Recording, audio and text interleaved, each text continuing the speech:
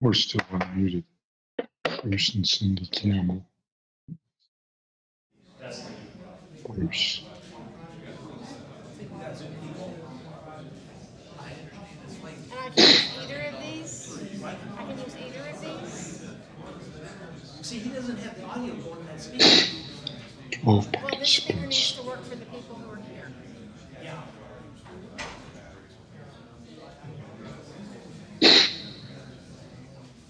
Testing.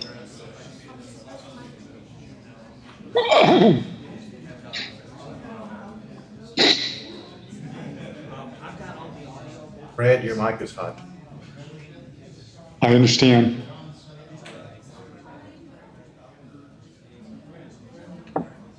Thank you. Okay, for those of you on Zoom, we will be starting in just 1 second. For those of you who are here in the room, you might want to go ahead and take your seats. At least those on Zoom, they can hear me, correct, even if they can't see me yet?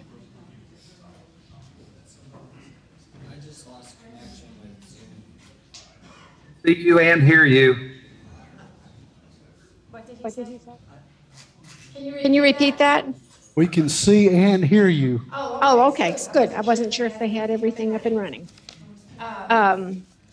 Well, welcome everyone. This is a great meeting we're going to have tonight. I want to thank everybody for coming and joining us. For those who are not aware, I'm Michelle Theisen, currently the president for the Fort Worth Astronomical Society. I do want to tell you about a raffle. We do have a raffle up front. We draw tickets.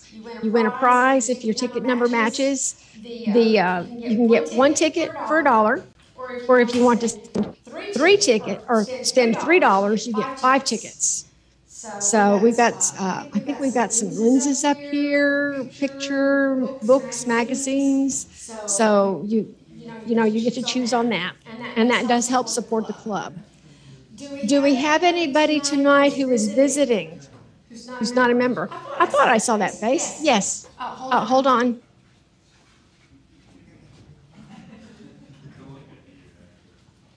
This is where I get to play like it's, let's make a deal, like let's take the mic to you.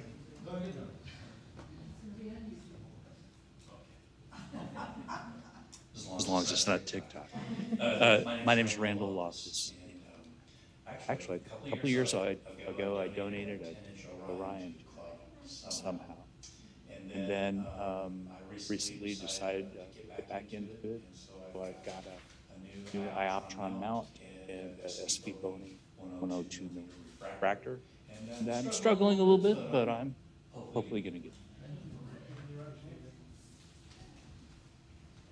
Welcome, welcome. And I know there are people in our club who can help you with that. Do we have any other visitors?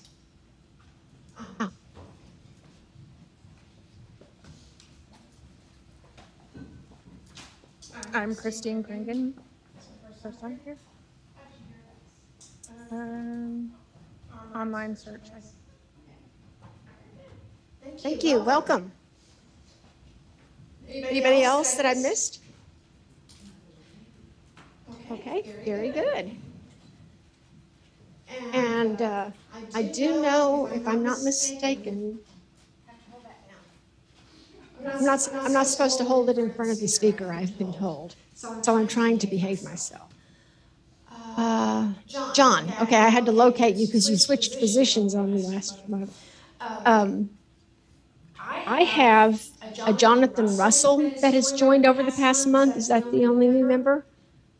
Jonathan, are you here? Are you on Zoom?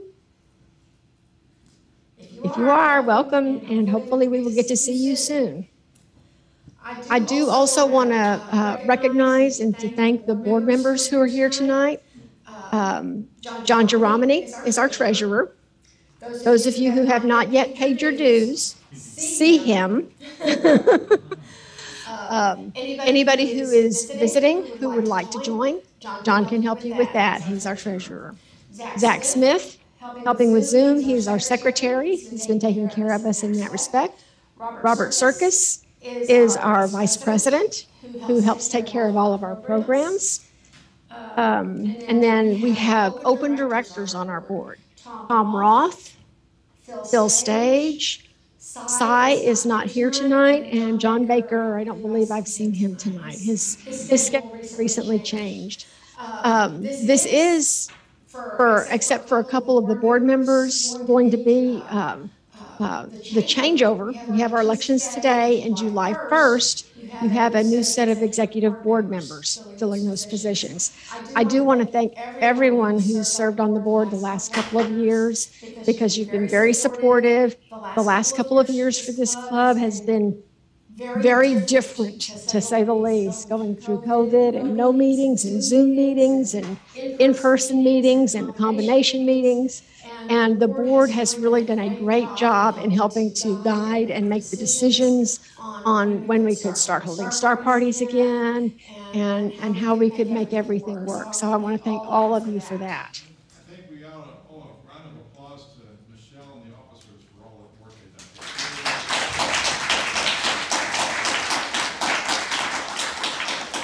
Thank you very much. For those of you especially who are new, a little bit of the club history. The Fort Worth Astronomical Society actually started after a group of young astronomers came together, and the adults, their parents, were enjoying it so much they formed their own adult club.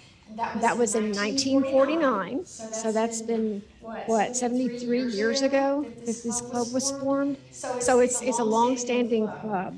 And so it's always been wonderful to see it grow. We do invite everybody to participate who's a member of our club. As I said, if you've got something you need to learn about or need some help with, there's probably somebody in the club who can help you with that. One of the things I've always loved about this club and thought is one of its strengths is the variety of interests. We have people with telescopes who just like to look at stuff in the sky. We have a great set of astrophotographers who let us look at all their wonderful photographs. We have some who work with binoculars. We have some who work with just photography using cameras and the larger versions of the night sky. I have learned, and I think tonight our program is about something that I had not known about until a few weeks ago. And I think Robbie is going to teach us about a different way of viewing this. To me, is almost a combination of looking up at the sky and the astrophotography. So it'll be interesting to learn about that. Okay. We have outreach available. And Patrick, wherever he went to, you want to tell us about Dinosaur Valley?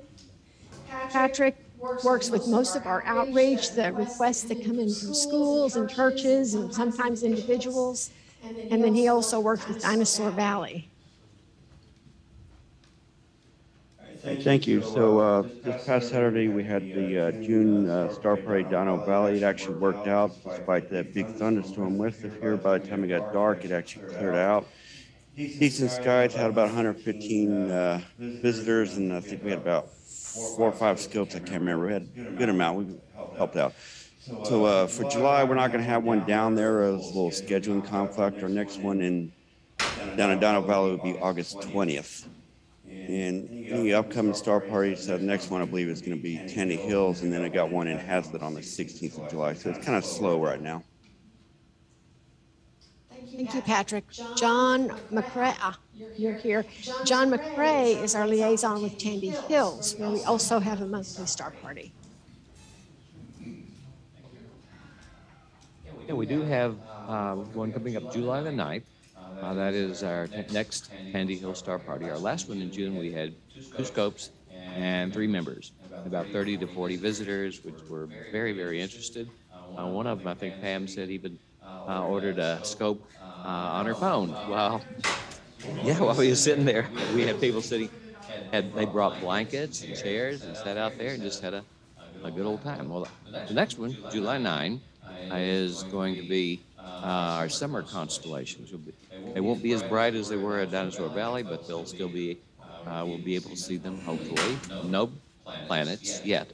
The moon, 10.5 day old, waxing gibbous moon. So come on out and join us.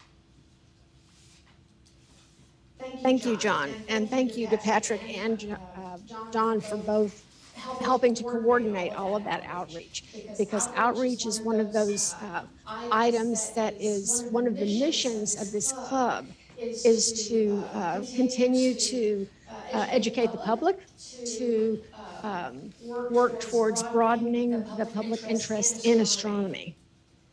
Let's see.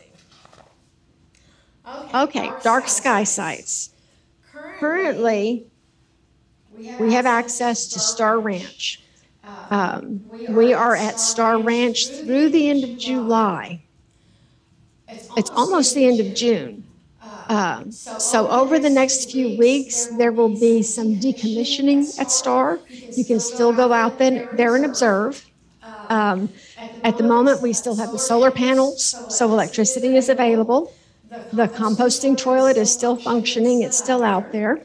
You do not have water, so if you are a smoker, please be very careful. Don't drop any butts down on the ground. If you need an access code, the e-group files have that information.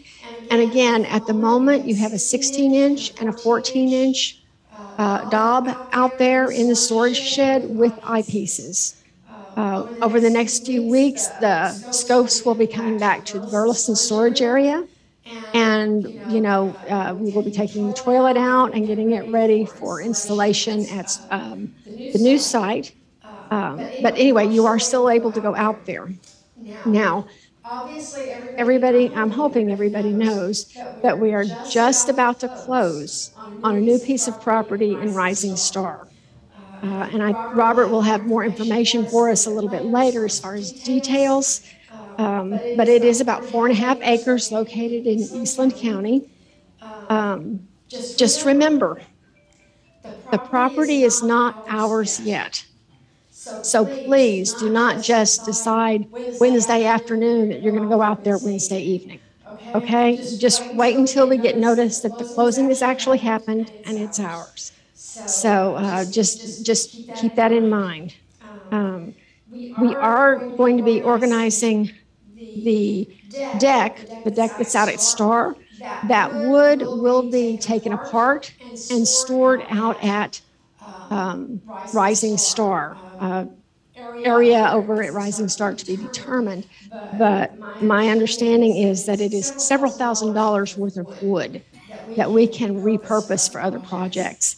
Tom Roth is going to organize any work parties for that. I'm going to let him take the mic.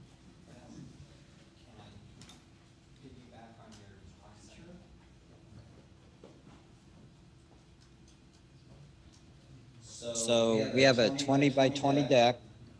Anytime Michelle and I go out to observe, we've been taking out deck screws. So we're going to be out there this Saturday working on it some more. So we need a work party. We are going out to Rising Star. Am I okay to say that? July 2nd in the evening. So July 2nd would be a good workday party for us. If we could shuttle the wood from Star to Rising Star on that Saturday to come out early.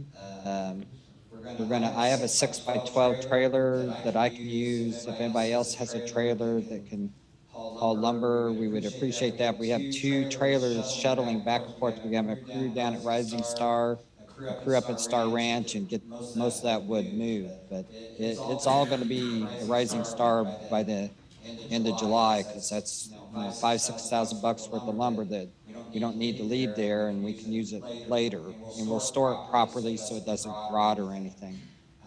So if we can have some help, I've got 5 or 6 impact drivers, all that stuff. We have impact drivers and T25 Star bits and everything. We can pop that deck off or get most of it moved on that Saturday. So details to follow later with that. But when we had work parties building it, we had 10, 15, 20 people out there at the same time.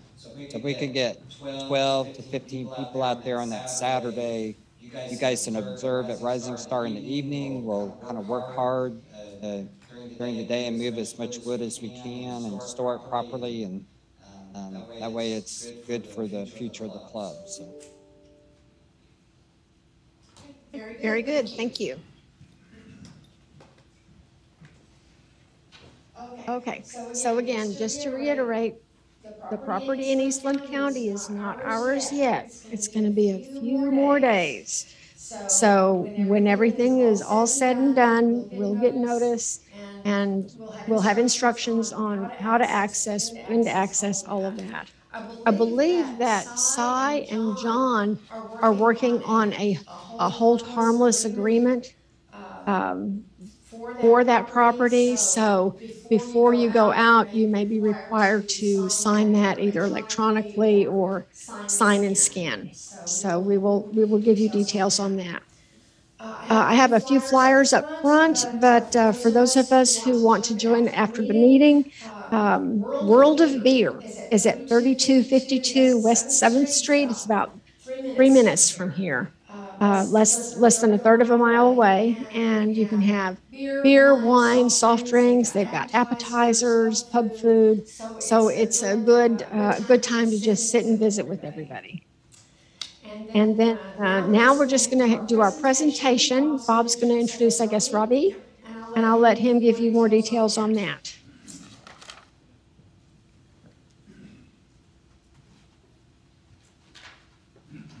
I'll just go ahead and do the rising star pitch. I'm being directed over here. So good evening, everybody, and we're all very happy to see lots of people here and lots of people online. We have two presentations this evening. I'm going to talk about Rising Star. I'm going to get that knocked out. It'll take a few minutes, and then Robbie is going to give an introduction to EAA, which is Electronically Assisted Astronomy. He was part of the group that was at Rising Star about a month ago, and what he did was amazing. So looking forward to that. So I'm going to talk about Rising Star. Robert Cargill came up with the phrase setting star for Star Ranch. So we have rising and setting going on right now. So I'm going to give an update. So the last meeting we agreed that Rising Star was something we're interested in, and we would make a final decision, or the board was granted permission to make a final decision based on an observing evening, which we did towards the end of May. Chris, could you flip to the next? Whoever's running. Thank you. So I'll just briefly talk about Rising Star here. It's approximately 4.6 acres. It's in a rectangle. And I think there's going to be another slide later that'll go into some more details, but the key things for us to remember and think about is the observing area here. It's about 195,000 square feet flat. It's a great observing area. It's mortal too. Great access astronomically. And from here, the distance is 1 hour and 55 minutes. We had to pick a point for distance. And since we meet here, that's the distance from here. It's easy to get to. It's all highway. And then about 20 minutes of farm to market and 1.5 miles of Caliche Road. Very easy to get to. One of the hidden gems of this, my favorite food is eggs. Our neighbor, James Ross, they always have eggs for sale. So anyway, this is the general view of it. Next slide, please. So where are we today? We're closing on the 29th. It'll be in person. I'm going to take the opportunity to do a couple things while I'm out there. The survey is completed. The property, our property extends about 30 feet beyond the fence line on the east side. So that was news to hear. We haven't got the final survey back, but I do know it's done. On the 29th, since I'm going to be out there, I'm meeting with the Comanche Electric Cooperative to find out where to place power when we get around to doing that and a cost associated with that. One of the things I did learn, and I need to verify, is if we put a pole in approximately 4 or 5 years later, we get either a large chunk or all of it back. It's more like a deposit. So this estimate here is something I got when I spoke to Comanche last month, but it's all based on how far they need to punch the pole onto our property. The other thing that we'll have to do reasonably soon, but not right away, is we'll have to have an entrance put in. Eastland County does that at no charge. Okay. If we need a culvert, we'll have to buy a culvert and we'll have to put a gate. We'll have to probably supply our own gate. I don't think they supply a gate. Gates probably aren't going to be that expensive, at least to start with. And I don't know if we have any welders, but we can manufacture a custom gate. One of my boys is a welder, so that'll be pretty straightforward. If we do need a culvert, again, it's about 850 feet. The county will take care of clearing any trees on the county side of the fence. And for those folks that were out there, if you remember, there's a lot of trees on the county side of the fence. And wherever they figure the best place for the entrance to go, they will take care of clearing the trees and the brush there. Any questions, just ask. Next slide, please. Yeah.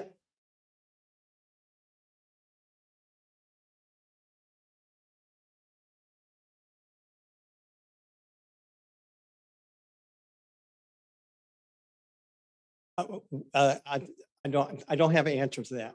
I kind of think it's going to be where we'll have to negotiate, I think. But,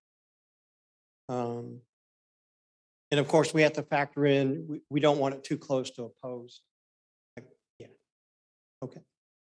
So some interesting or some other information. Our new neighbor, his name is James Ross. You couldn't ask for a better astronomical neighbor. They are really nice people.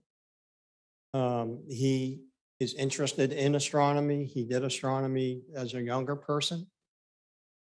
So Shane Griffith and I went out to observe Saturday, and James came and visited with me. And he's still running livestock, so he's going to put in a fence on the north side for those that were out there on the observing evening. The north part of the property does not have any fencing. So he is going to put that up. He's going to put a gate in for us.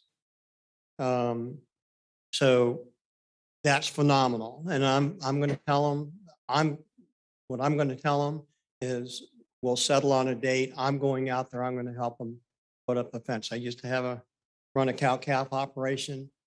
And I understand what's going on there, and I'll be happy to help. And I will be sending an email out asking for help, because the fence line is 800 feet now. So it's a lot of fencing. You know, if he's going to put it up, we should help him, I think. So we're going to work on a master plan. Everybody's going to have input on it. But when it comes time to do parking, pads, any clearing, James has offered to help. He's got all the farm equipment we need to level, till, whatever. And that's a huge. If anybody's done construction, you know what I'm talking about. So the viewing Saturday was nothing short of spectacular. It was phenomenal. The Milky Way was out in its full glory. And when we were there in May, it was a little early. And one of the really cool things, Shane and I were just kind of looking and watching, and all of a sudden we saw this huge explosion in plume heading northeast really. And we could not figure out what it was. And it turns out it was one of the Falcon 9s, one of 3 that launched that weekend. And it was doing a stage separation. I have a photograph of it. It was pretty interesting. So something else I wanted to point out too, the elevation at Rising Star is 1,670 feet. So it's 1,000 feet. I live in Bedford, so it is actually 1,300 feet higher elevation than in Bedford. So it's cooler. You lose 2 degrees in temperature for every 1,000 feet. So when we were there in May, we got there and I think the temperature was maybe 84 or 85. And when we left, it was 54. So Saturday we got there, it was 100. And when we finished up in the morning, it was 74. It was quite pleasant. So anyway, so that's what we accomplished on Saturday. Next slide, please. So just a little more detail about the area here. It's pretty much rectangular, not to scale. That's really not true north. No, it's just an estimate of what's going on here. So here's the eastern fence here. And the property line is another 30 feet, which I'm going to guess is about that right there. So, so the power pole that we're going to get our power from is actually right here. So from here, all we need to go somewhere in here, and the power company will tell us what the minimum is. So as the fence line is right here, so there's trees on the inside and trees on the outside. And again, the county will take care of clearing whatever they need to create our entrance. Very nice shaded area. And then the observing area here, again, it's approximately 190,000 square feet. So I did some calculus.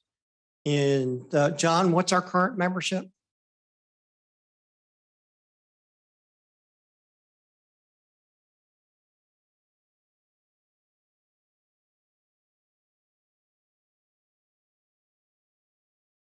Okay, there's enough space to put 181 pads and parking spots and still have plenty of room.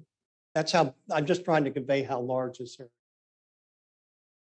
It is huge.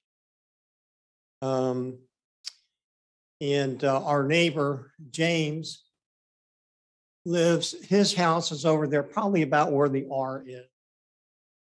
And again, they sell fresh eggs. So the incredible edible egg. So that's what the property looks like. So where do we go? Well, right here. Literally right there. Okay, we'll go in on the Ross's property. And there's when you pull in, actually, so you see the opening right above the mic here? That's the entrance to our property. So, so that, excuse me. Any other questions on this slide? Okay, next slide, please. Okay, so what's next? We should celebrate our independence. We have our own dark site. So on the 29th, I will be observing. It's ours once we sign the paperwork, so I'm going to take advantage of being there. So if anybody wants to come out, no problem. If you guys, if there's a group of folk or anybody wants to go out this weekend, I just have to call James and let him know. Oh, better listen to Michelle. So if people want to visit this weekend, all I have to do is call James and let him know, and y'all can go out and try it out. So as Michelle mentioned earlier, we're in the process of creating hold harmless and some other documents, rules of the road, that kind of thing. Nothing that we don't already sign for Thompson or Star. Things that we're going to have to do. I couldn't come up with a name, but so we're going to have to create a grounds committee. And the idea of that is just to deal with maintenance of the property and start planning on what we're going to do, how many pads, where we're going to put them, how we're going to deal with parking, how we're going to get in and get out, that kind of thing. So as far as shredding, James Ross, he shredded the property for us when we went out for our observing evening, and he's willing to continue to do that every 3 or 4 months or so. So that's the overall long tactical and strategic. Next slide, please.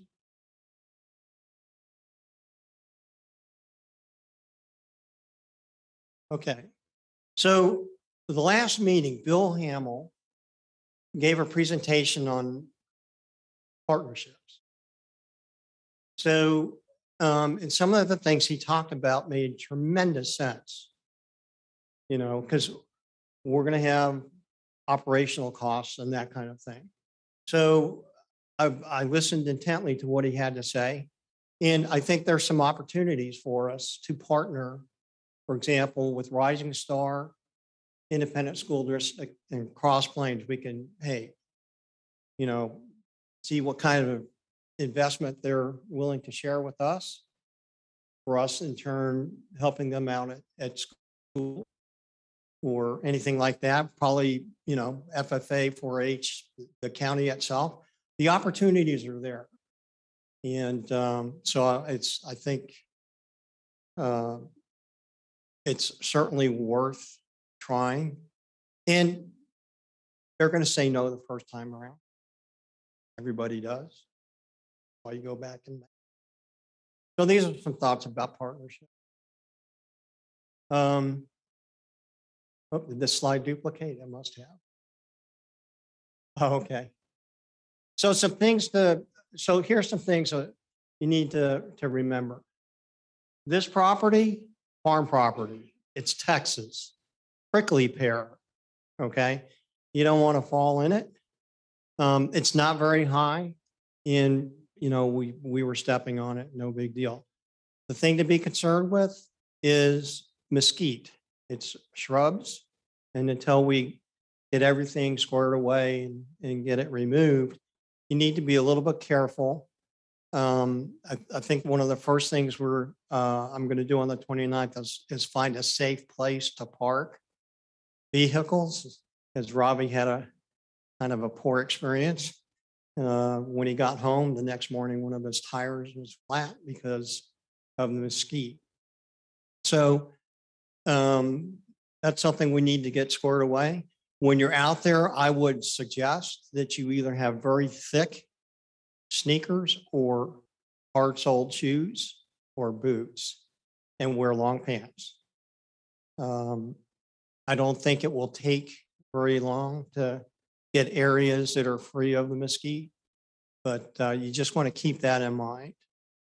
So those were the things that we saw. And the thing about mesquite is the mesquite thorns can be inches long. And the indigenous people used to use mesquite thorns as nails. So those suckers are strong. Next slide, please. And that's it. Any questions? Any questions from the Zoom folks?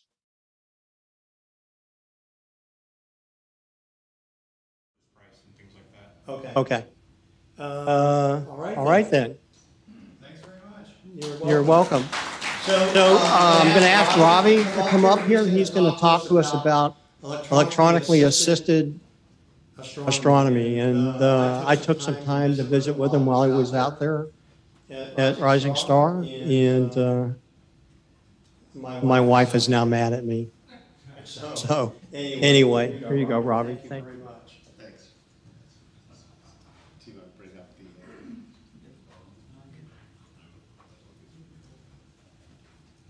So while they bring up the presentation, just wanted to share a little anecdote with you. So I attended the Texas Star Party this year in Fort Davis. Had an interesting experience that I wanted to share with you. So we went in there, and those of you who've been there, there's the Prude Ranch, and you drive in there, and they've got a registration desk. So I went up there, got my wristband, and the main reason I went was to try and learn from other people who were doing electron-assisted astronomy. So when I registered, I asked the gentleman there, I said, I'd like to meet other people that are A. And he looked at me and he said, sir, would you please step aside? And I couldn't understand why this triggered this response. So I stepped aside, and he takes me aside and he says, you don't want to be talking about electronically assisted astronomy here. I said, why not? And he says, well, you know those astro people, they won't like you. And you know those visual people, they won't like you either. So, so I'm going to go with the assumption that at the end of this presentation, nobody's going to want to talk to me anymore. So, but anyway, so electronically assisted astronomy is the subject of today's presentation. I want to tell you a little bit about what it is, what's good about it, and what got me interested in it. I've been doing visual astronomy. I think one of the things that prompted me to look into this was the fact that we all live, at least most of us live in very light polluted skies, which really, really limits what we can see, especially from our backyard. Of course, now that we have our fantastic rising star site, that changes things quite a bit. But next slide, please. So what is EAA? I see this type of astronomy as kind of a halfway point between visual astronomy and full-on astrophotography. So what we do in electronically assisted astronomy is closer to visual in most ways, except for the fact that we're still capturing these images using an astro camera. We usually use very short exposures, unlike in astrophotography. So typically between 5 seconds and 30 seconds, because of which, as all of you astrophotographers here know, there's no need for guiding because the exposures are short. And we don't actually always need equatorial mount. We can use other as well. There's actually people doing EAA even using a DOB. So the other thing that sets electronically assisted astronomy apart is the fact that you spend just a few minutes on each target. So it's much more like visual in that sense. Whereas in astro, you might spend 4 hours acquiring images for a specific target. Here, you get to see a lot more in a short period of time. Next slide, please. So why did I get into EAA? And this is a long list, but I think a lot of these things would hit home with many of members here. It allows you to see much more than what visual observations show you, especially again in light polluted skies like anywhere around the Dallas-Fort Worth. The other part of it that really attracted me was the fact that there's a sense of instant gratification. And you know that's always good, right? The fact that you can actually spend just a few seconds, sometimes 30 seconds, and you start to see things that you would never imagined you could see with your naked eye. That's a big part of what attracted me. It also allows you to see, like, for example, we went out to Rising Star, as Robert was mentioning, and I think I got to see within about 2.5 hours that I spent there, we looked at maybe 7 or 8 different targets, got great images, and I'm going to show you some of them. The other part of it, which is interesting, is that with visual, you're limited to what you can see, what the eye can see in terms of the spectrum. With this, it's closer to astrophotography in the sense that you see what the camera can, which is usually a wider spectrum than what the eye can see. And finally, again, the instant gratification part. You know, I keep saying this again and again, and to me, that was the best part of all of this, the fact that I could see these images within seconds. Slide, please. So what equipment do you need to do this? Very, very straightforward. I started doing this about 4 or 5 months ago, and I think the first setup that I did with my equipment took about a couple of hours to download all the software and everything and set everything up. There is a learning curve for sure, but it's not that difficult. I have an 8-inch Newtonian that I use, but basically any telescope. You do need a go-to mount of some type, whether it's equatorial or any other type of mount. You need some type of astro camera. You can also use a DSLR as an alternative, a laptop computer, and 3 pieces of software. So the ones that I use, they're all available for free. The first one is the software that captures the images and allows you to live stack them. The big feature of EAA is the fact that you're stacking these images live as opposed to astrophotography, where you're acquiring the images and offline, maybe the next day or whenever, you actually stack these images to produce the final. I use a planetarium software that allows me to control the go-to mount. And I also use a plate solver to finally hone in on any target that I choose. And all of this makes things so simple and easy. And this is what allows you to see so many targets within a short period of time. The fact that you can use the go-to mount, the fact that you can use plate solving, and the fact that you can use live stacking. I'd like to show you some images. So we live in Colleyville, and Bortle, yes.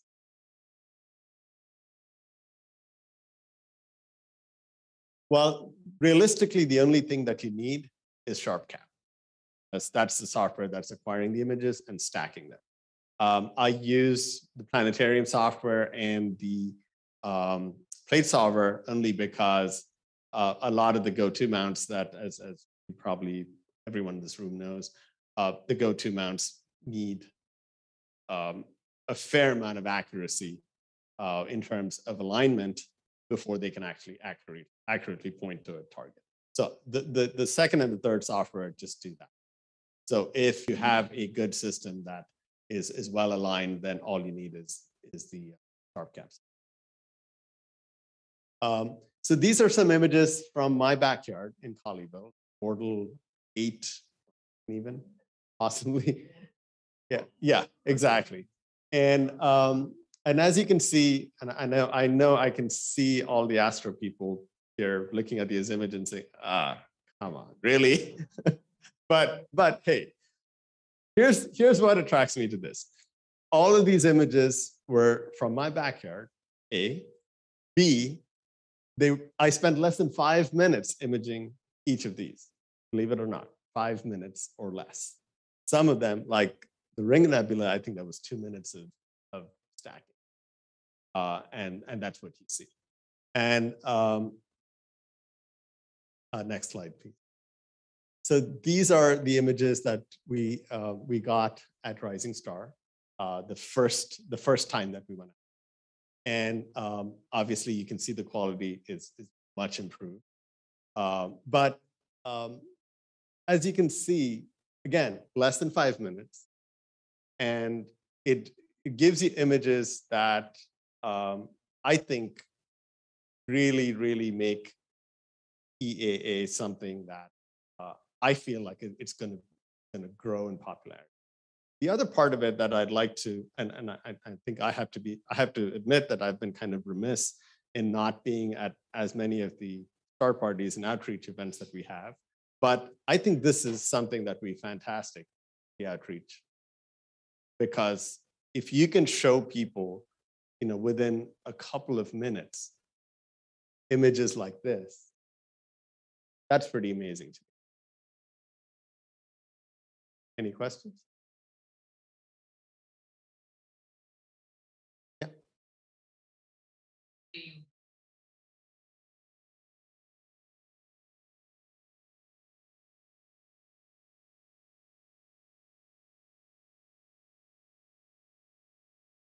Yes, absolutely. Absolutely. Yes. And I went through, this is my second camera. I started with a really simple one, a $250 ZWO camera. And if you go back one slide, yeah, the Orion image was with my quote unquote cheap camera. And that was a few months ago when that was the very first thing that I tried. And then I've decided to upgrade my camera, and just like you said, it's the path to the exact same equipment. So you can definitely get into astrophotography with this as an intermediate step. Sure. Yes.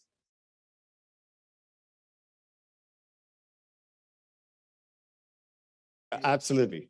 Absolutely. That's one of the great things. So one of the things that actually, how I first came across this technique, even, I had no idea that something like this existed, was I'd seen a presentation on a product called EV Scope, I think is the name of the product. It's literally this big. And I'm not even kidding you. It's a 2.5 or 3 inch refractor with all the electronics built into it. You take it to any spot, you plop it on the ground or on a desktop. It aligns itself, figures out its location using GPS, and streams images to up to 5 phones that are connected. And the images that I saw from this product were pretty darn good. I have to say, okay, you're not going to get this, but you would get with a 4.5 inch, you'd get great images.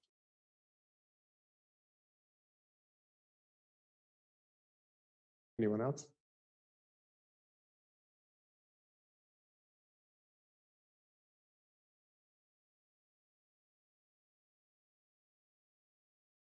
Yeah, sorry.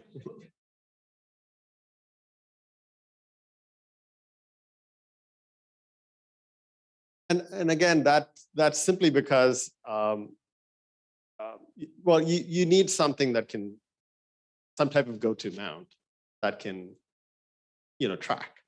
Because even with a short 15 or 30-second exposure, you are going to need tracking.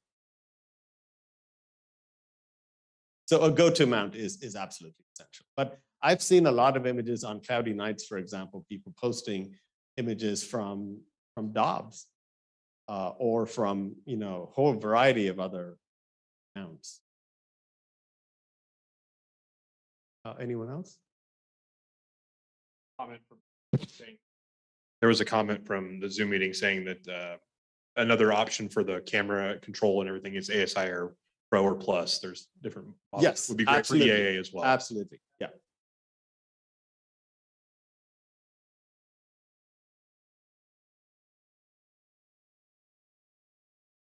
Yeah, the SIR Pro is an absolutely outstanding piece of kit. But the lead times to get them are very, very long right now.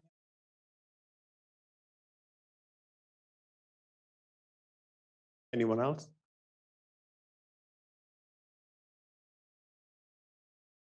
I went ahead and picked up a Hyperstar for our C11. So I've been playing with it. It works really, really well. I have the adapter for this older ZWO cooled cameras, not the new ones, not the full frames. But it is available. If anyone wants it, all you have to do is come over and get it. It is deforked. You can go ahead and put it up on your own mount, or it'll take us 15 minutes to put it back onto the fork, and then you can run it alt-as.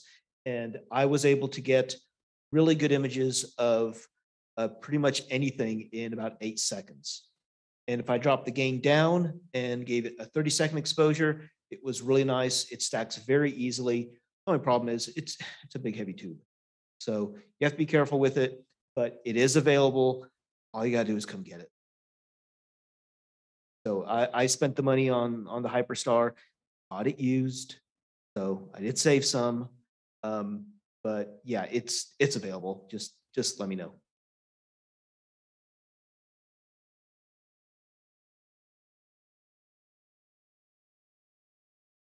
Thanks. Okay,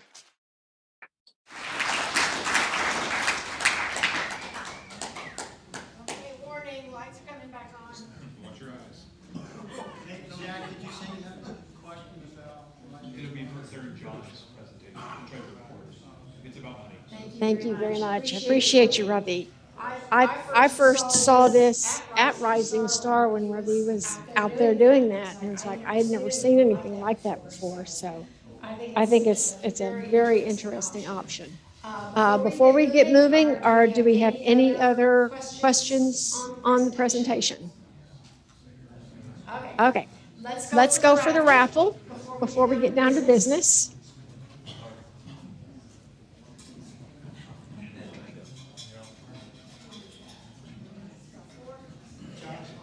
Okay, we'll draw 4 tickets and see who wins what.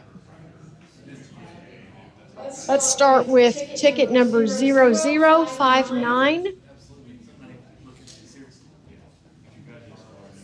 0059.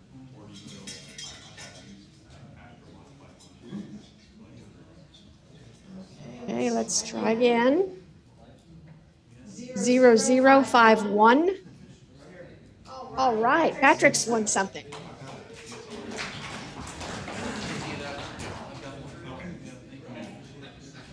What about 0061? Ah, very good. Charlie's got something. Yep, any of that.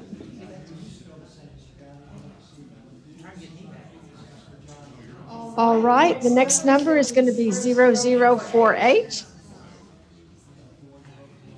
0048.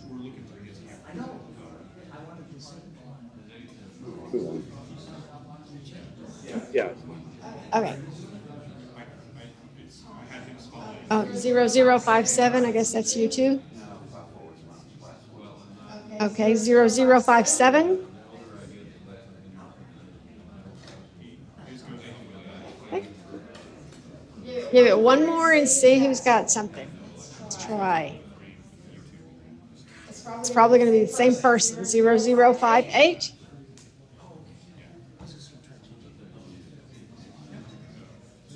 I'm trying.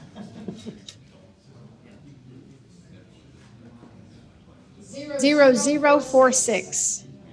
Oh, Phil's got something. Okay, very good. Okay, very good. There's still a Starbucks card up here. Goodness gracious. Okay, very good. Thank you, and thank you for your support of the club for that raffle. Now we'll move on to the business portion of our meeting. And obviously, the major portion of our meeting tonight is going to be our elections. Remember, if you have not paid your dues yet, you are not eligible to vote. I don't know that we have anybody here in the room who hasn't paid. If you know that you have or have not, then just remember that. You have a question?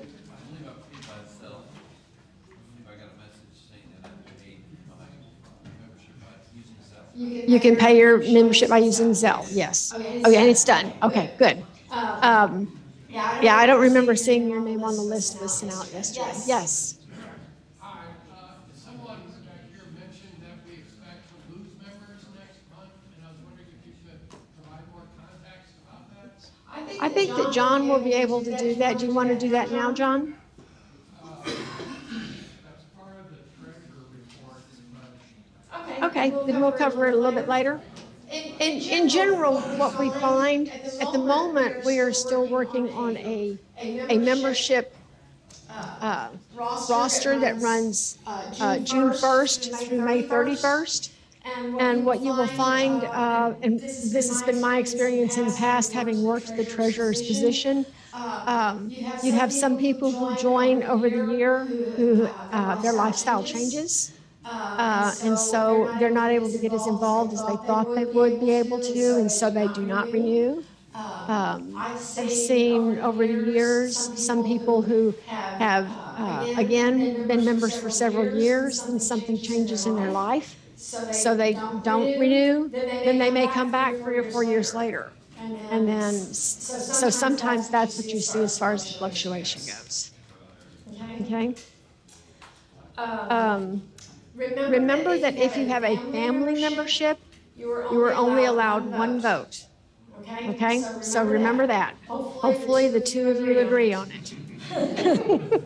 Otherwise, you'll have to take turns and see who does what. And again, we ask if you really are interested in the club, if you enjoy observing at the dark sites, if you just enjoy the fellowship, do consider supporting and volunteering for one of the positions if you haven't thought about it before. So again, nominations are open tonight for all the positions. Then we're going to start with the president. I cannot run again as president. I have served 2 full 1-year terms, and the bylaws will not allow me to continue. So we do need a new president. Does anyone wish to volunteer themselves or someone else?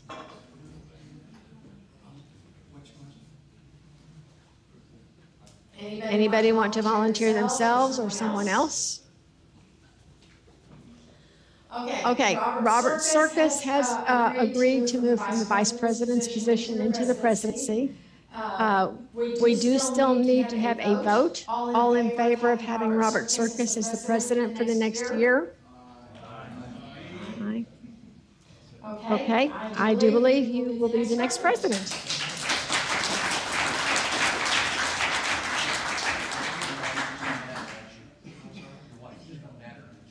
Okay, since Robert is going to be moving out of the vice presidency, we need a position filled for the vice president's position. Vice president works to, obviously with the president, helps in that role. I know Robert's been very helpful in getting all the presentations, which is one of the items that the vice president does, but he has also been very helpful as far as supporting getting all the detail information taken care of with the new site and all the detail stuff. So it can be as extensive as you want it to be or as little as you want it to be. So do we have any nominations for vice president, either yourself or someone else?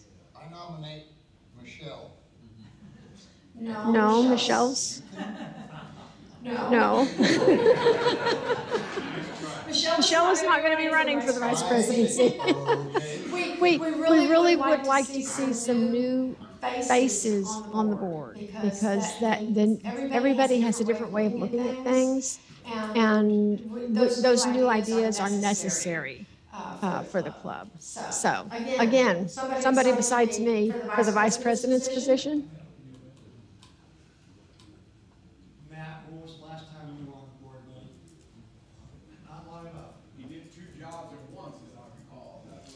Yes, Matt Reed did fill both vice president and president the year he was in there.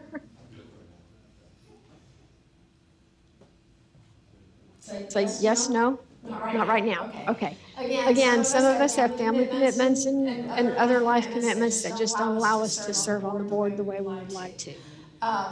With the vice president's position not filled, Robert and some of the other board members may be calling upon some of you to help take care of some of those roles. If you've got an idea of who might be able to help with the presentation some month, or if you'd like to volunteer, please feel free to do that. I know we have, I know Robbie, of course, presented this evening. I've heard great presentations from David Borgman. Matt McCullough has presented before. He's great at when he's presented. So think about that as far as presentations.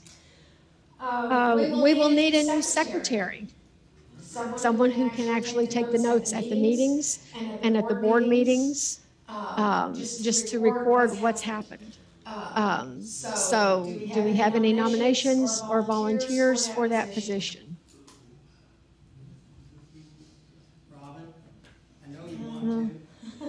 Robin's not able to commit right now. I will.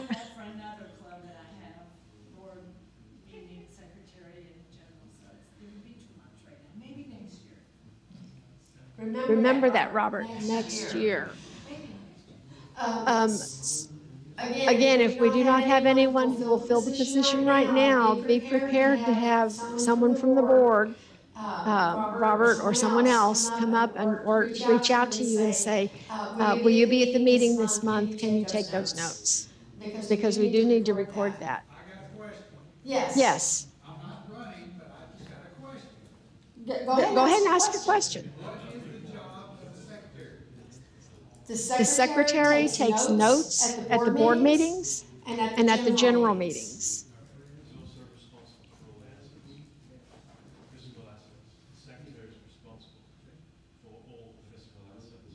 I'm sorry, I can't hear you.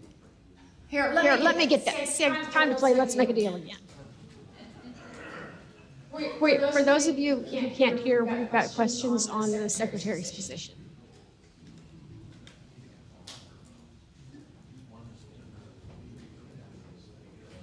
This is Chris Ashford. I just happen to have read the bylaws. So I just wanted to say that the secretary is also, according to the bylaws, responsible for all the club's physical assets. Well, if you've read the bylaws, you've been nominated. Well, I would, so I'm in the same boat as Robin. I'm an officer on another club, but it's really absorbing all my time. So like Robin, maybe next year. But I did do a little chart on the bylaws and the responsibilities of each of the members of the board. And something to remember, I know that Cy Simonson has, another board member for this past year, has taken over and sort of done a lot of our physical inventory. So sometimes the extra board members can help with those duties. Okay? So yeah. Again, right now, Cy has done a great job at trying to keep track of our inventory. And hold on a second while I go past this speaker. Don't want to get these sound people mad at me. It's been very interesting trying to make sure he knows what's at Star, what's at Burleson, what's here, what's there. So yeah, he is helping us keep track of that. Okay, treasurer. John Geromini is willing to continue for one more year. Now, is there anybody else who would like to help him with that or run for that position? He's doing a good job. All right. All in favor of allowing John to remain for another year? Okay, John? And you have been a great treasurer. Yes, he keeps great track of stuff. Okay, we have an open director's position for 1 year. John Baker has had to resign his position after 1 year. The open directors are for a 2-year term. We have 2 who get reelected or who get elected every year, 2 new members. So they rotate. Since John is having to resign from his position as director, Robert Cargill has offered to fill that position. Is there anyone else who wants to challenge him on that? All in favor of having Robert take that position? Right, Robert, you're taking that position. Thank you very much.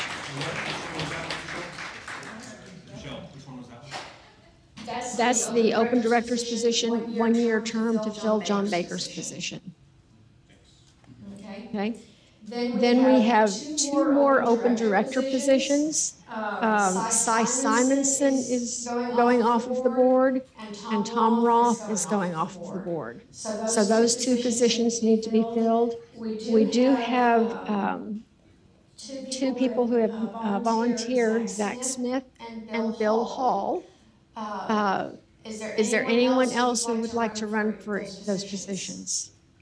That's the 2 years? Those are the 2-year terms, yes. All right. For position open director number 1, Zach Smith for 2-year term. Is there anybody in favor? Okay, Zach's on the board for another 2 years. And then for Bill Hall to fill the other vacancy coming up for 2 years. Okay, Bill Hall will be our other open director. Very good. Thank you very much for all of you. And if you go home and you think about it and you decide, well, maybe I'll give it a try for the vice president's position or the secretary's position, let us know. Reach out to myself, reach out to Robert Circus. If you have any questions, let us know. Remember, none of the positions is really in there alone. Because it takes the whole board to make the decisions for the club. And as I said earlier, the board who's been in position for both the first year I was president and the second year I was president has been very supportive. And we have had very diverse ideas, but it's been great to have that guidance and to have them make decisions for the club. And I think it's taken us through some interesting and challenging times. So that's good to know. All right. Next item everybody's going to want to know about is 3RF. Again, for those of you who haven't seen the email, that is scheduled for July the 22nd through the 24th. Again, for those of you who are new, the club pays for one bunkhouse, usually a larger bunkhouse for the men, and then they pay for a smaller bunkhouse to house the women. And so the club pays for that, so you can go there and sleep for free and take your telescope. And you're basically responsible for getting yourself there and for getting your food. So that's available for that weekend. There are some RV sites that are available. I haven't had anybody say they're coming with an RV, but there are some available. The cabins right now are all reserved, so I've got a wait list going. Now there is, Debbie Manning has a cabin, and she has opened up and said that if there is a woman who would like to split the cost with her, the two of you could share that cabin for the weekend. So if that's something you might be interested in, let me know and I'll get y'all hooked up. If you really want to take a tent out there, you can camp for $5 a night. But I think that some people who've camped in the past have figured out an air-conditioned bunkhouse is a little bit better. So that does make it a little bit better. And we're hoping that we hit before the wildfires this year, so we're hoping we don't have any smoke in the way. As I think it was Charlie who phrased it, I hope it's a smoke-free weekend. So Saturday evening of 3RF, we do have a catered dinner. It's $20 per person.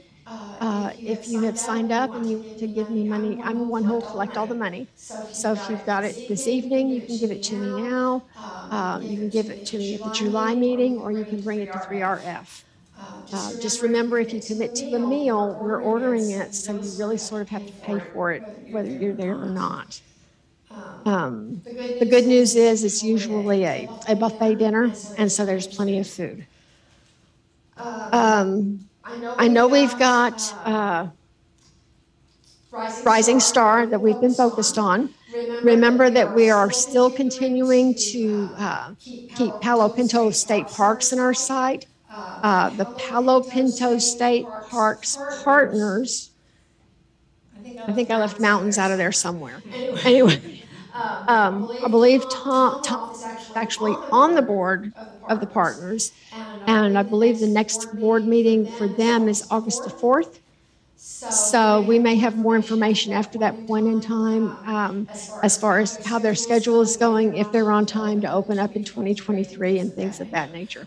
For those of you, again, who are new, Palo Pinto Mountains State Park in Strawn, Texas, is a new park with the state parks scheduled at the moment to open in 2023.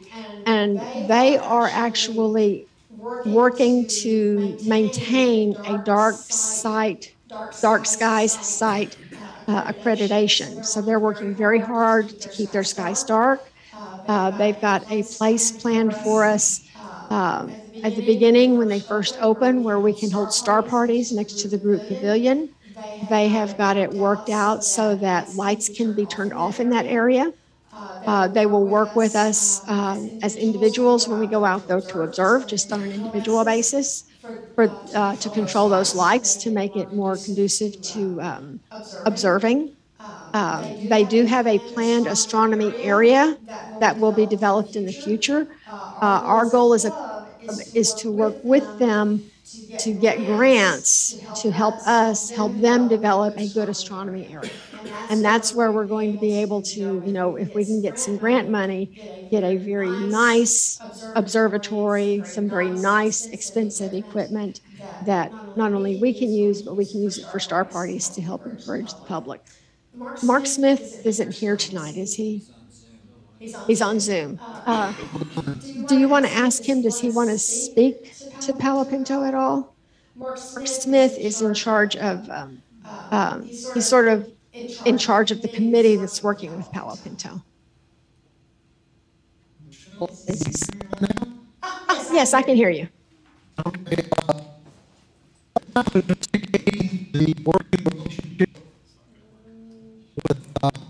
Okay, the connection's not good.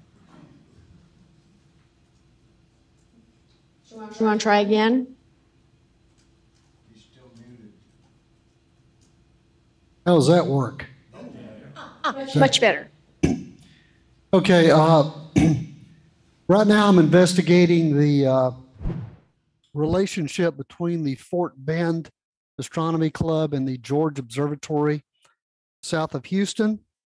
I want to thank one of our members, Kurt Lewis, who is also a member of the Fort Bend Astronomy Club, who has turned me on to who I need to talk to, as well as their website.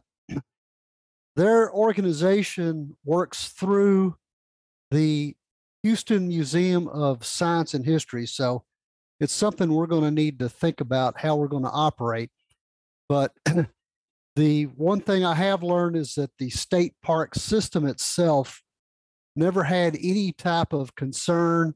It was extremely supportive when they wanted to go out to the Fort Bend Park when it was established around 1983. So it's probably the closest thing we've got to our own situation. So we can take a page out of their book. I will say this, the reason for their observatory appears to have been Halley's Comet mania back in the 80s.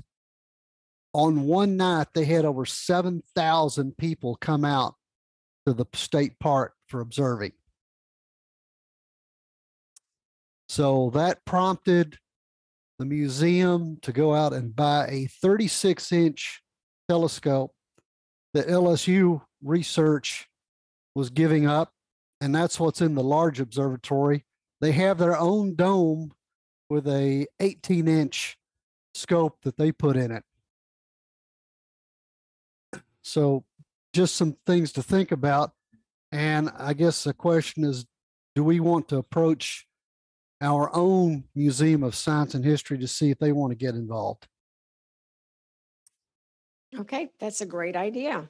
And that's about all I've got. But thanks again to Kurt Lewis for turning me on to all that information. Thank you, Kurt. Thank you very much, Mark. We appreciate you. Okay, treasurer's report. And I guess we also had a question from the Zoom people about the rising star. So John, do you want to go first, and then Zach can let you know what the question was? I can do it during the presentation. Who's got the control on it? Or you got it? I just need to.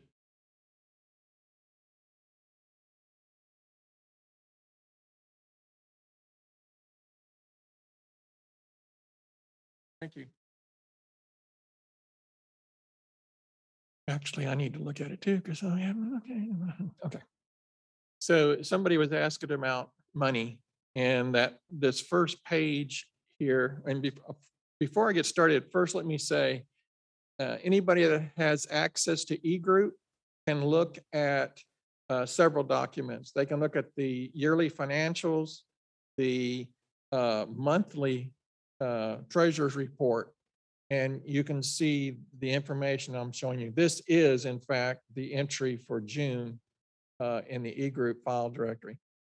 So right now we're sitting at about 82. It's unclear exactly what we're going to spend totally on Rising Star, but it's going to be somewhere between what, Robert, 40 and 45 or 45 and 50?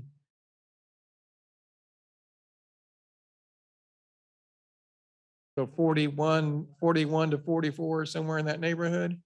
Okay, so what we have currently in savings, and that savings was typically what was set up to put donations into. And so there you have it. As far as our yearly run rate for the organization, it's about 7,500. And I think the document last month went through and described how that works on a per member basis. It works out really, really good when we're at 180, but every time in July we come to a cliff. So let's go up to that cliff, and I'll show you. Let's scroll forward, if you will, a little bit. I want to just show you our membership renewal.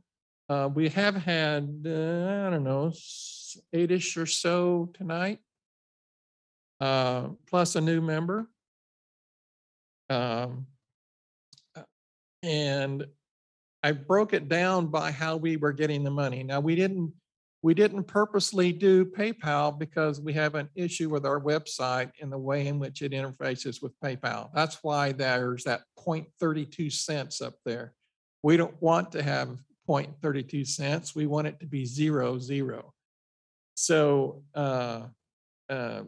I tried to get everybody not to use that, but some people are just set. So, and the rest of this is pretty obvious. I really was very surprised and pleased with the response to Zelle. So you can see that its usage was far and away more than anything else. And so from this piece of paper we're looking at right now, we're 63 people short of everybody renewing. So let's go forward. And that 180 is the total number of people we have, but we had a person sign up today, so it's 181. And we have 2 other people on the fence, so you just need to get those people to sign up. Let's go forward to the bar chart. And this right here is the cliff. I've talked about it in years past, and it's a pretty regular feature. Whenever renewals occur, some number of people don't renew, and it looks like that. Now, the good news has been that during the year, we pick up 30 to 40 people. It would be nice if that happens again. But that is the chart, and you can go back and look in the other charts from previous years in the, I think there's 3 years of treasury reports out there on the eGroup, and you can see this chart.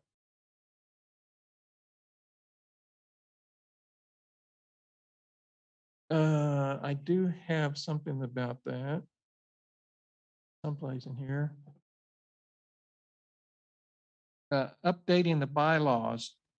I could not find a editable bylaws document. All we have is a PDF or a marked up DOCX, but we don't have the backup for that. So I can take and I can use that PDF to reverse engineer it, but that's almost like sticking my wrist out and say, just cut it, cut it.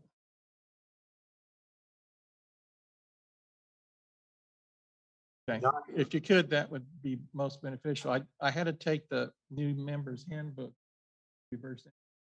Hey, John, this is Cy. What version are you looking at on the bylaws? Well, I think it's 2.0 is what it says. Okay, thanks. Whatever it is on the E group, that's. I'll see if I can find one. Well, if it's not on the E group, it doesn't exist. So whatever the E group has is what it. Right. Okay, so and just a 30-second little blip here for anybody that wants to know how painful it is to work with technology these days. Since shortly after Memorial Day, I have not been able to connect to Night Sky Network. Now, doing membership, I have to do that a dozen times a day.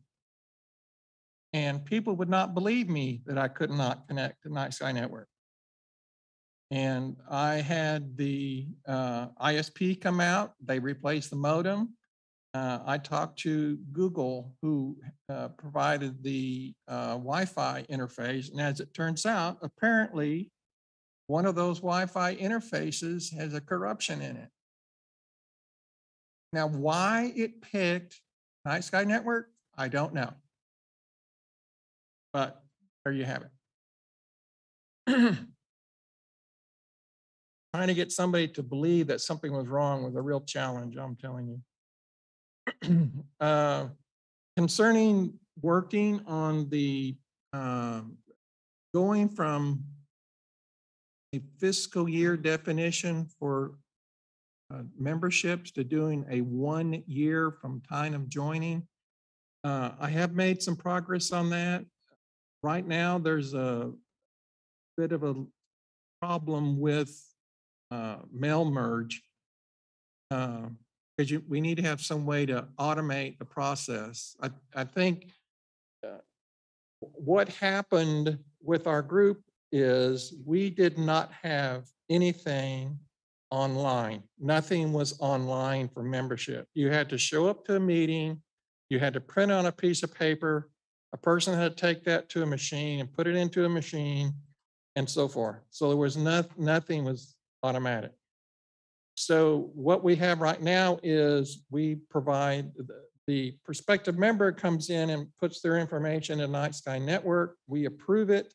We send them an email that says, please pay the dues. We acknowledge that payment. And then we send them another message saying, here's the new member's handbook. So there's a conversation that's going on with that. And that same kind of process has to occur in this replacement for what we currently have. All that is a mail merge kind of thing. So the problem, it's not a big problem, but a problem we have is there's a limitation to a number of messages you can mail per day, being a humble free user. And that is 100, I believe it was. It's either 100 or 50. So that's where that's at. I am definitely not close to finishing that up this month. Next month, I'm going on a 30-day back to the woods again. So it's going to be a while before I get actively involved in continuing that process. Did I answer the question that somebody that was it Fred Klitsch that had a question about the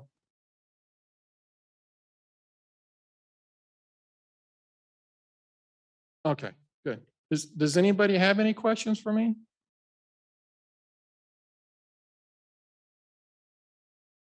Yes, we'll take them.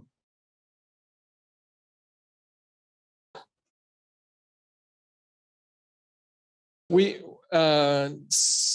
have, yes. We do have a number, and I will get it for you because I keep all that stuff.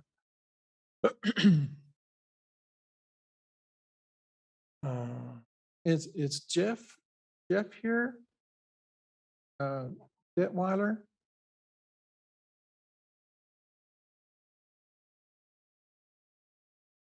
Hold on just a second. I'll get that piece of information. John, I have a question for you. Yes. This is Steve out in Weatherford. I Yes, don't sir. know who your provider is, but I'm forced to use Charter out here for my internet service. And I recently got a notification from them that they are putting some kind of security software into their routers, which may block access to certain websites. And I didn't know if that could, something like that could potentially be an issue for you. Because it looks like some of the ISPs are trying to provide some security through their routers, and they may unintentionally block valid websites. And again, I don't know if that's of any help to you, but that's something that Charter has said they are going to do. Yeah, that's a really good point. That was one of the early on things that was gone over. That was not the case with this. This appears to have been an issue where the actual hardware piece failed. There were some blips. We had a storm come through and there were some flickers of electricity. I don't know if it was at that specific time or whether that's where it came from, but however the situation is, that one DNS would not go. And it would go nasa.gov, it would go jpl.nasa.gov, but it would not go nightsky.jpl.nasa.gov. Well, I just brought that up for any of the other members potentially that might all of a sudden start running into problematic access to websites that some of these ISPs are starting to do some blocking on their own. Rather, you have to download some other software and stuff now to try to get the control back. So, right. So the question is, how much money have we had donated? And the answer, well, I'm just looking at this year. And for this year, it's about $8,200.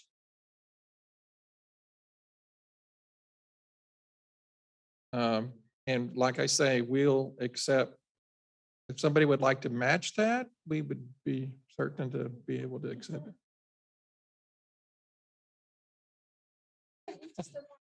it. And let me say this about donations. Our website does have a donate button, and that donate button goes through PayPal. PayPal takes a significant chunk, in my personal opinion, takes a significant chunk out of what you donate. It's a percentage. And I mean, if it's, so for $500, they took out $15. I thought that was a lot. If you are so of a mind to donate to us, then I would suggest you contact me and I can either acquire a check or I can go to the bank with you. The last one that we did, I actually walked in with a gentleman and we sat there in front of the teller and we switched bank accounts. So it just depends. I would suggest not to use PayPal. It's a fee and they have to make money, but there are ways we would like to have that money. So, yes.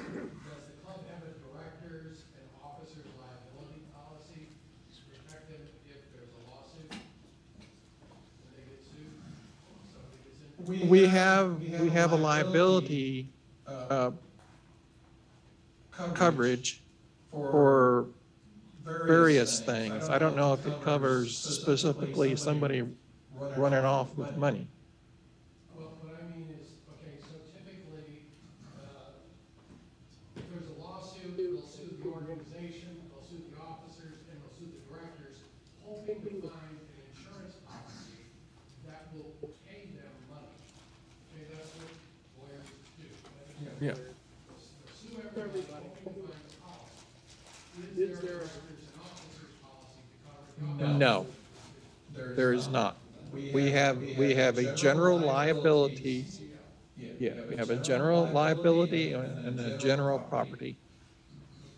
You might want to consider at some point a D&O policy in case there ever is a lawsuit that protects the officers individually and the directors individually so that they don't have to worry about what happens if they put their name on the ballot when they get elected.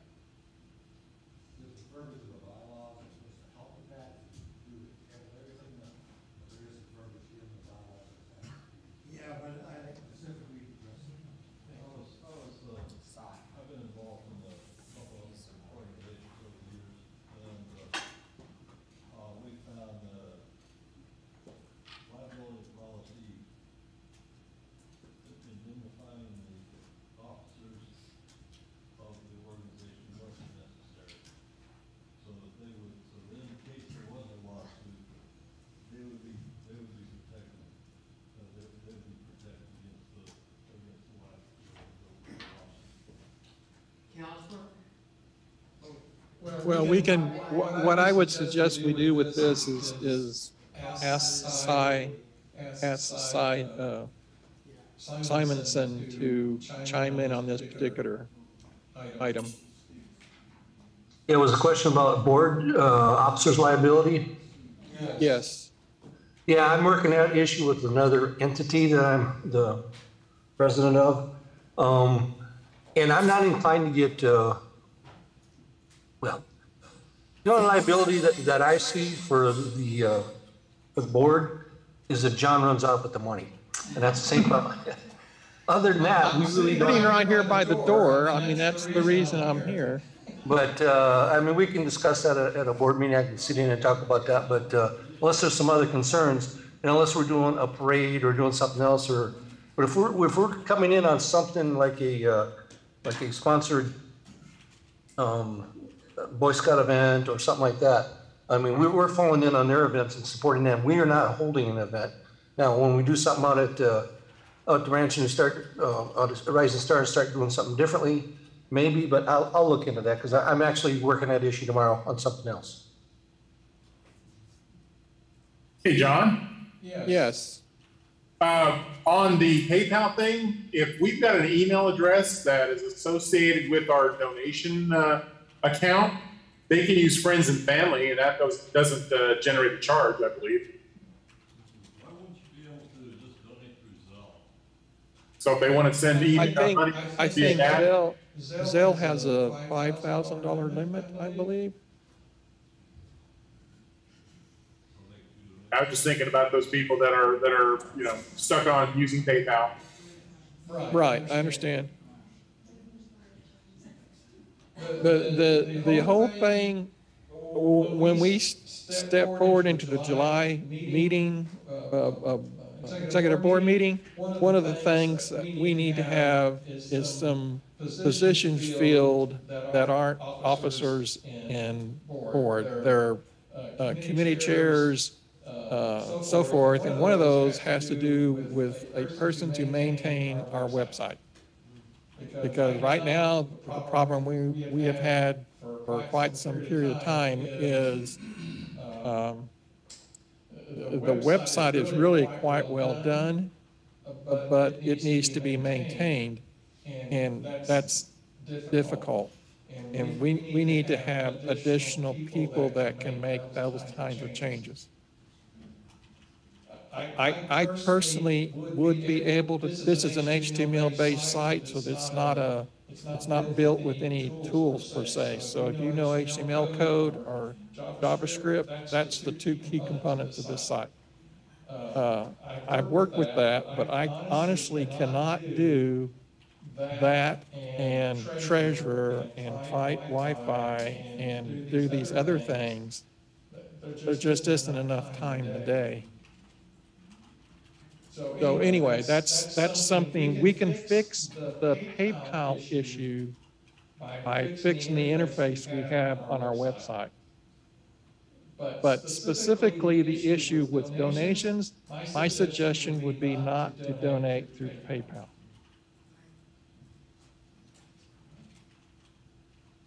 Do we have any other questions? Zach, did that get everybody covered? Okay, thank you, sir. I believe, let me make sure there's, yeah, that's all there is on there. Oh. Thank you, Robert. Amazon, let me just mention something. I don't have the exact number here with me at my fingertips, but I could get it. Amazon has a charitable giving that's called Amazon Smile. If you designate a charitable organization that you would like to have a part of their profit given to that organization when you purchase an item, you can go to smile.amazon.com, designate that person, and that gives us a bit. And I think so far we've been running a little less than $300 a year in donation money from Amazon. There's two different ways you have to set that thing up. One of them is if you're just going through browser usage, and the other way is if you're going through the Amazon app on a smartphone. But that if you do work with Amazon much or a little or a lot, we would appreciate you considering to make that through Amazon Smile.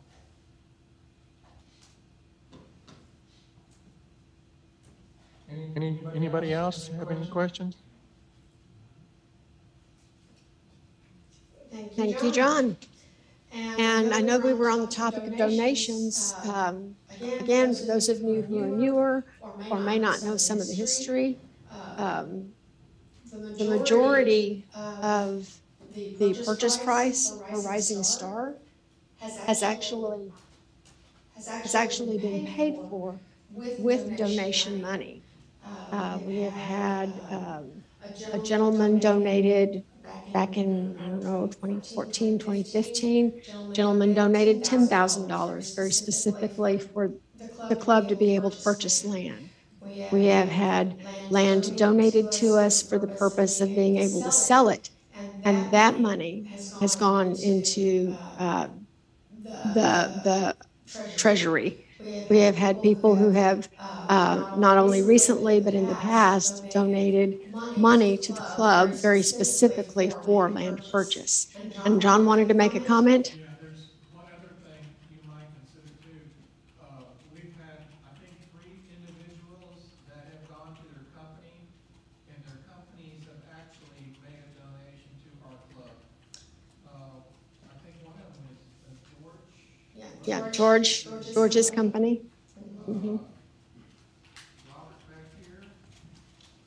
So if your company makes donations, check it out and see what it would take. We are a 5C3. We are an official approval of the U.S. federal government as a nonprofit organization. John is, we have 2, possibly 3 members whose companies actually donate to charities, and our club is a 501c3 organization, nonprofit. So if you have a company that has a program where they will donate towards nonprofits, consider approaching them to see if they would be willing to make a donation to the club, because we have got donations through those areas also. Okay, before, okay, that got the message across. Is there any other questions, any other business? Matt Reed has something. What happened to that piece of property you're looking about leasing? Bronson? Oh, Bronson, the weather went south, we weren't able to go, and we're gonna get back to it as soon as we get Rising Star squared away. We've knocked it up since, told us you have to? Yeah. Okay, thank you. Okay, for those of you on Zoom who may not have been able to hear, Matt Reed was asking about the property that we had been considering for a possible lease. Again, that is still in the works. The weather the night we were going to go out did not work out. Robert Circus is following up on that. That is still in the picture and a possibility. So it has not fallen by the wayside. Any other questions? Any other business that anybody needs to bring up? All right, World of Beer. Thank you very much for coming and for attending on Zoom. Bye-bye.